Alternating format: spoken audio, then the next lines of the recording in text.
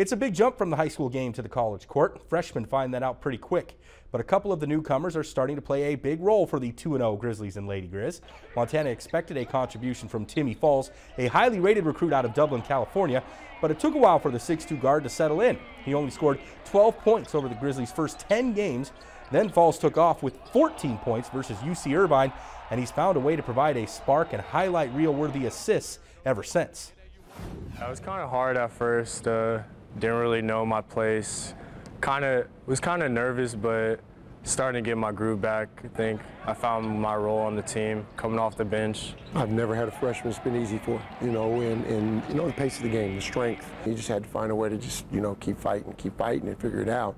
And now he's on a good stretch, and so hopefully he can sustain it. Head coach Travis DeCure has clearly grown more comfortable with Falls. The freshman has put up new career highs in minutes in each of the last 4 games.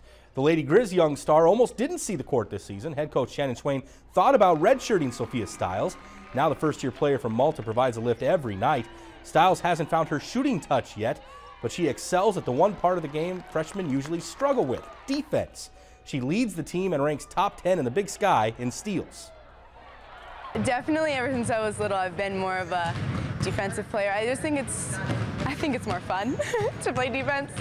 And I don't know, I just feel more calm and confident on the defensive end, and I just know what I can do there to help my team. She really does see things incredibly well for a freshman.